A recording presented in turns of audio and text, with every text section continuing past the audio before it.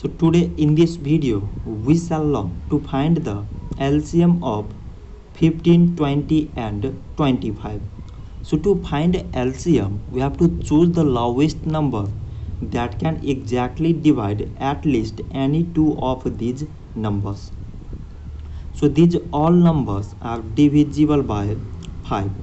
5 times 3 mean 15, 5 times 4 mean 20, 5 times 5 mean 25. So these numbers are not exactly divisible by same number. Therefore its LCM is equal to, from this side it is 5, from this side it is 3, 4 and 5. 5 times 3 mean 15, 15 times 4 mean 60, 60 times 5 mean it is 300. So by multiplying all these numbers we got 300. So 300 is the LCM of 15, 20 and 25. So this much for today and thanks for watching.